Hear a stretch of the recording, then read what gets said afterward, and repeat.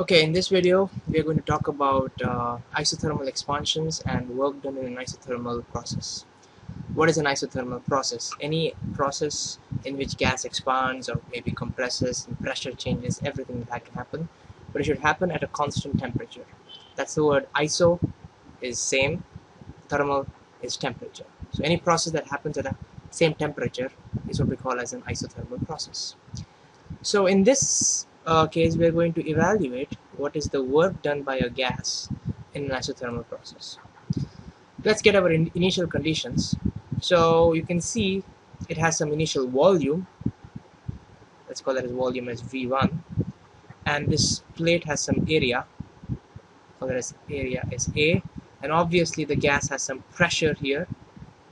Call that as pressure as P1. And let's say the entire process is going to take place at some temperature T. So maybe you're holding on to that piston or something. Imagine you release that piston, so that gas is going to do some work on it, and so the gas is going to expand. This is something that we will see. Gas may expand a little bit, and so now you have a new volume. It comes over here, so you have a new volume V2, and the gas would have now a new pressure. So that pressure is P.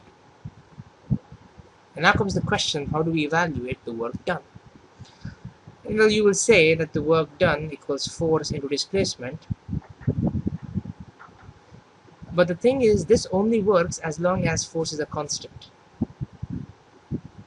But in our situation, since the gas is expanding, pressure is decreasing, so the force that is put by the gas on that piston is going to decrease as the gas is going to expand.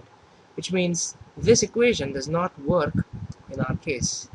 So what we have to do is we have to do an integral. And the way we're going to do the integral is as follows. Since we want to evaluate from V1 to V2, we are going to consider some random case. Consider that the piston is at some random, the gas is at some random volume between V1 and V2. Let's just say that's over here. So let's say this is some random volume V. And let's say that it has some random pressure P inside. And the temperature, of course, remains T. And what we're going to do is we're going to allow that gas to do an extremely small amount of work. Here's that. This increase in volume is extremely small. Let's say that this displacement that the gas gets, I call it as dx. And so the volume that increase that happens is so small that over the entire volume I can almost assume that the pressure is a constant. Okay, so what is that small work done by the gas? Well, the small work done by the gas, dW, is going to be the force that the gas is putting on the piston multiplied by the displacement cost. But in terms of gases, we usually avoid forces and we like to talk in terms of pressures. And so we can do that because pressure P is defined as the force over the area. And so I can always write force is the pressure into the area. Here it is, pressure times area dx. And this term now, A into dx, is nothing but this volume, which we can now call as dV. So this is a small work done, this is in joules. Small work done by the gas. And so now to evaluate the complete work done by the gas, I have to do an integral. And so that integral will be some from that initial volume V1, I think it was somewhere over here, to the final volume V2, maybe I think it comes somewhere over there, of dW. And so it's going to be the integral V1, V2, P, dV. So this is a general expression to calculate work done for a gas in any process. Depending upon different processes, the further steps will change. Since we are considering a simple isothermal process, our integrals are going to be extremely simple.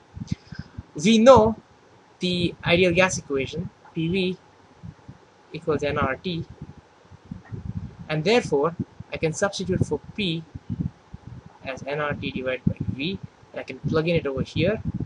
So the total work done by our gas going from V1 to V2 is going to be N RT by V dV. All the constant terms can be taken out. Remember, temperature is a constant, so it comes out of the integral. V dV over V. And this integral has a standard result.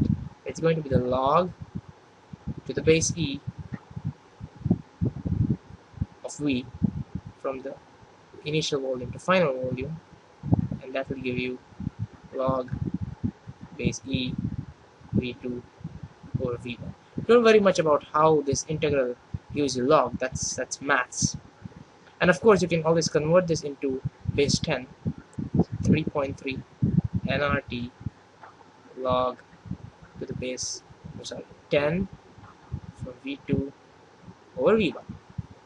That is the expression for the work done by a gas in an isothermal process.